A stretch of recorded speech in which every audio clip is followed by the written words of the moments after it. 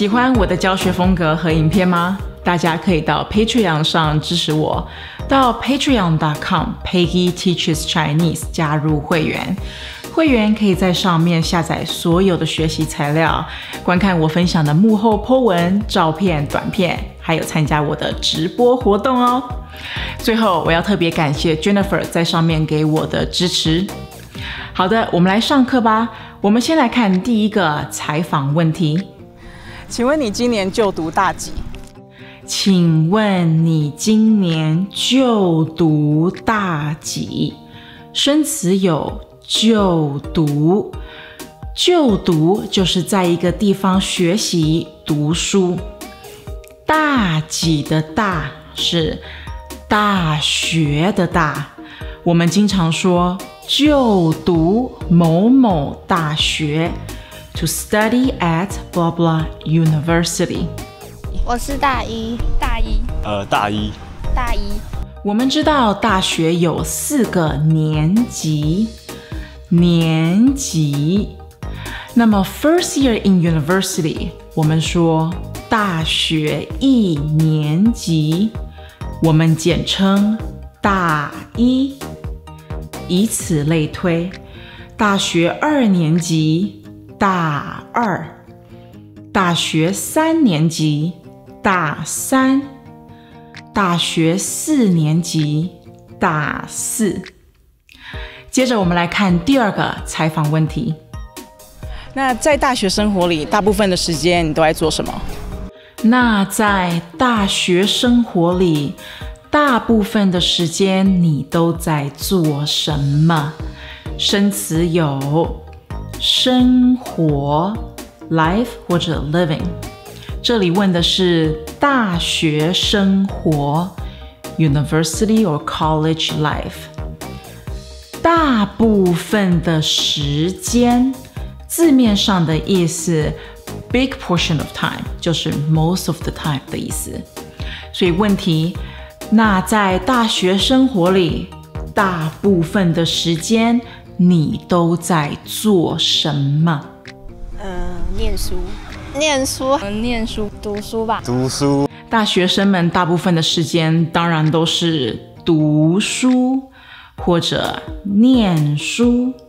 读书念书都是 to study to attend school 的意思，就是一个学生到学校学习受教育。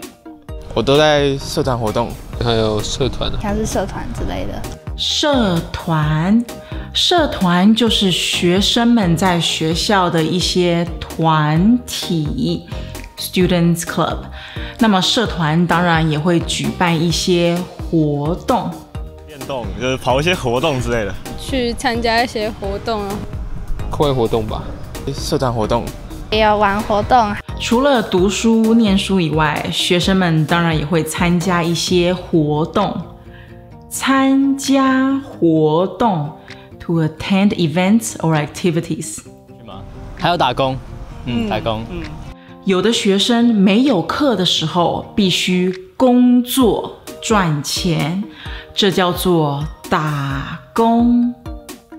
最后一个采访问题是，好，那你觉得大学生活教会了你什么？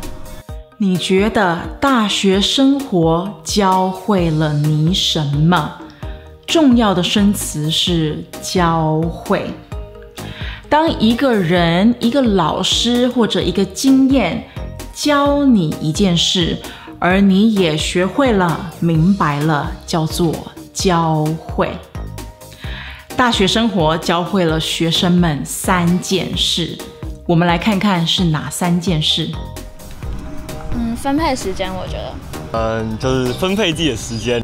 学生们学会的第一件事是安排时间 to allocate time。上了大学以后，学生们自己的时间变多了，他们学会了怎么安排计划，用这些时间来做一些自己想做的事情。就是比较独立自主吧，因为很多事情都要自己决定，然后还蛮多时间都会自己一个人的，就是跟高中还蛮不一样。学生们学会的第2件事是独立 to be independent， 还有独处 to spend time alone。上了大学以后，自己一个人的时间变多了，不一定时时刻刻都会有家人或者朋友的陪伴。他们学会了怎么自己做决定，怎么自己照顾自己。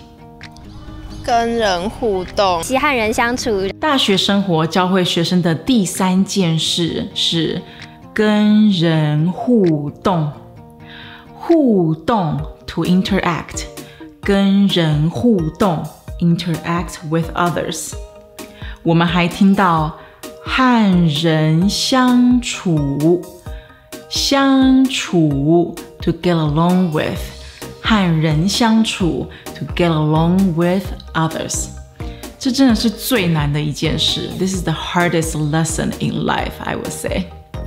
I hope you enjoyed this lesson. You can support my videos and download study materials on my Patreon. 我们下次见。